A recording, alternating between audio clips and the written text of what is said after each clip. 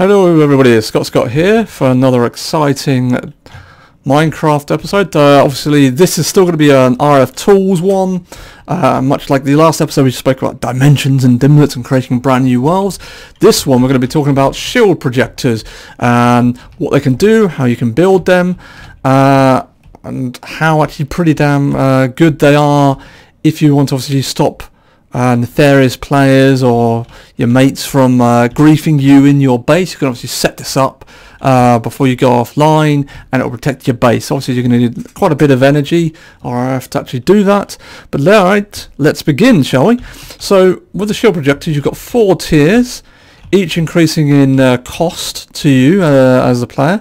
But the first one doesn't really cost that much. So if we look on the old JEI, tier 1, you only need a couple of gold ingots, 3 obsidian, 2 redstone, and you've got your redstone torch and machine frame. Oops. Hang on. Where? Oh god, I did it again. Where is it? Where's my projectors? Projectors. There you go. Right, let's try that again. So then obviously you've got your 4 iron ingots, 2 gold nuggets and your lapis or blue dye for your machine frame. Obviously you go up the tiers, you're going to need more, so like 36 bits of redstone or 4 blocks, you know, good of a maths there, and 4 obsidian, and you're going to need a tier 1 shield projector. Obviously increases for dimensional shards, tier 2 and some blocks. Dimensional shards you should be able to find within the world gen. Very, very low. But that's another thing. Obviously, when we spoke about RF Tools, it's good to make basically a dimensional shard or world, which helps so much with that. And then obviously on the final one, you're going to need a couple of nether stars, dimensional shards, and a tier 3. So obviously, why you're thinking, well, why would I need higher than a tier 1? Well, as you can probably see with hovering over these, it's the higher the tier, the more blocks it can obviously support. Obviously, if you've got a massive build that needs to be protected from bad players or griefers, you can obviously support 32,768 blocks, which is a lot. So obviously to construct this, you're going to need your shield templates. As you see, that shouldn't cost too much either, and you don't need higher level or higher tier versions to build it. You just need 6 bits of white wool, a couple of lapis and a couple of glass. And obviously if you can afford the highest tier 1, like tier 4, which has, what was it, 2 nether stars, I'm pretty sure you're going to be able to afford quite a few of these shield templates. You should be able to get 8 from that as well. As you see, I've done a bit of a Blue Peter thing. I'm not sure if you guys remember Blue Peter, but here's one made earlier. So I've created a little box with an entrance. For that to work, you need to have it hooked up to your shield projector tier 4, and then obviously make sure on your little GUI you have on to activate. Obviously it doesn't do it at the moment. You need a smart wrench to link it, essentially.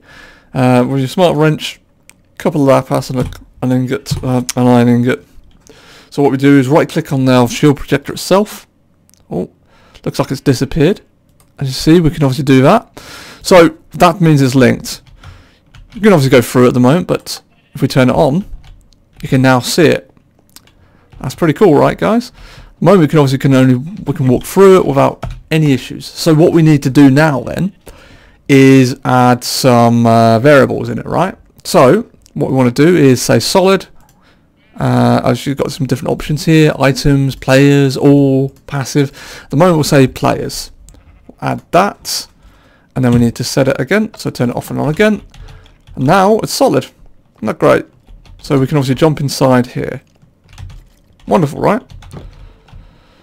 So what happens if we were to change this to damage? So damage all players. Turn it off and on again.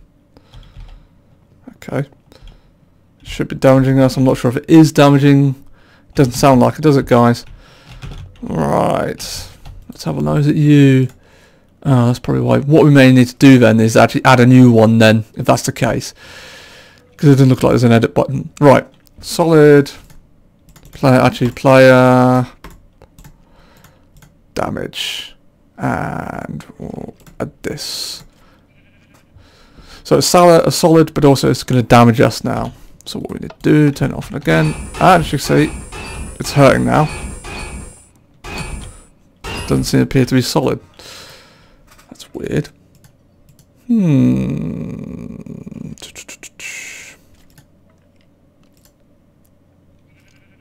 Damage charge generic. I would have thought you could do both then, but as you can see, it was obviously taking a lot of energy as well doing that.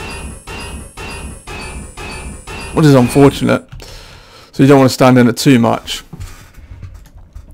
Now, the other options as well, we can obviously change the colour of it. We need to refresh it. And supply block, we don't want that one. Do we want it transparent? Or if pressed, light was blocked by the shield, so we want that as well. So it's nice and clear. Beautiful. Potentially want it solid. Doesn't look as nice either, but interesting, you can still see the lights. I wonder actually if we move the filter. Ah, okay. So we can do that, but we can't have it solid as well as damaging. That's annoying.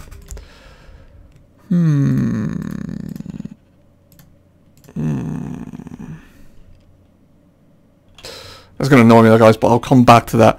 The other nice thing about it though is, say if we want to make it look like sand.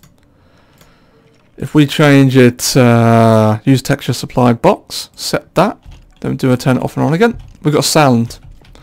The nice thing here, you see, look at this.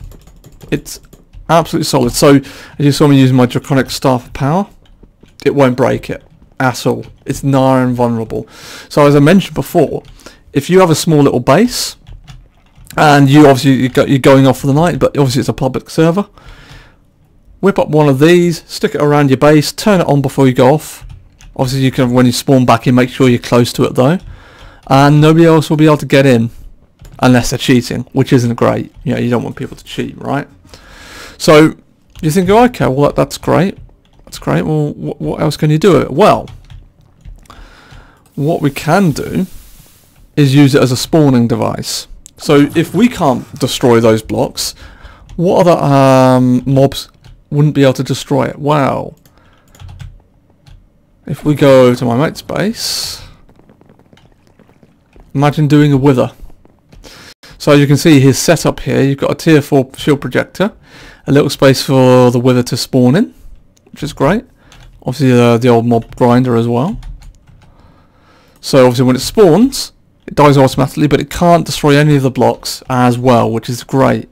So a really, really nice setup with this one, guys. As you can see, players can pass through it. Hostile, solid damage.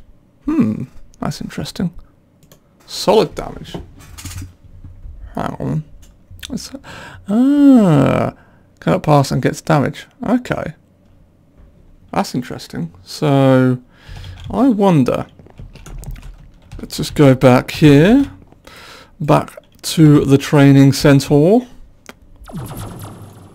So I wonder if we can do solid damage to players then. I didn't notice that. Maybe I rushed through it too quickly. Oh dear. Oh, quick. Go, go, go, go, go, go, go, go, go, go. Right. Let's have a look. Okay. Ah, there it is. Yes. So there we go. We can just add that and remove these. Where are you? Delete and delete. And then what we do, turn it off and again. So now, if we stand on it and go through it, we can't get through it, but we also get damaged. So imagine as a player, you're trying to get into somebody else's base. You stick one of these around it, they're going to get damaged, and they can't break it.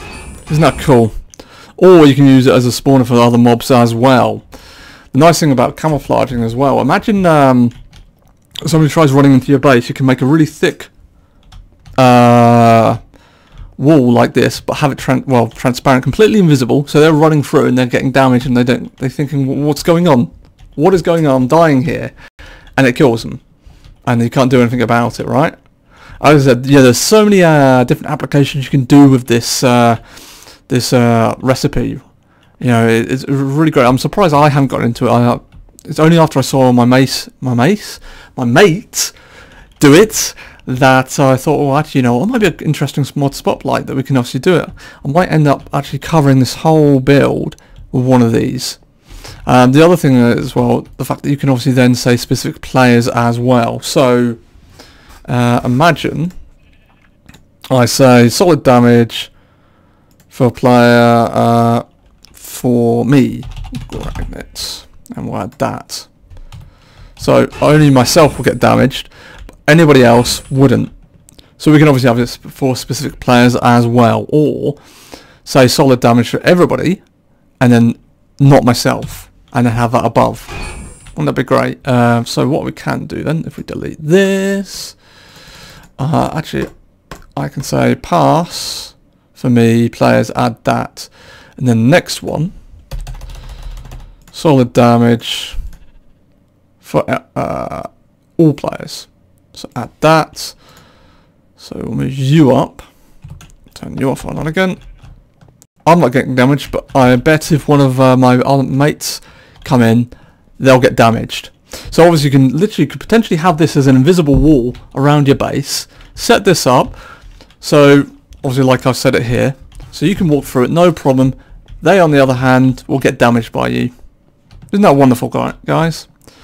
Right, on that note, obviously if you like this little video I've produced, be sure to like it and be sure to subscribe if you want to see more of this, okay guys? Until next time, bye bye.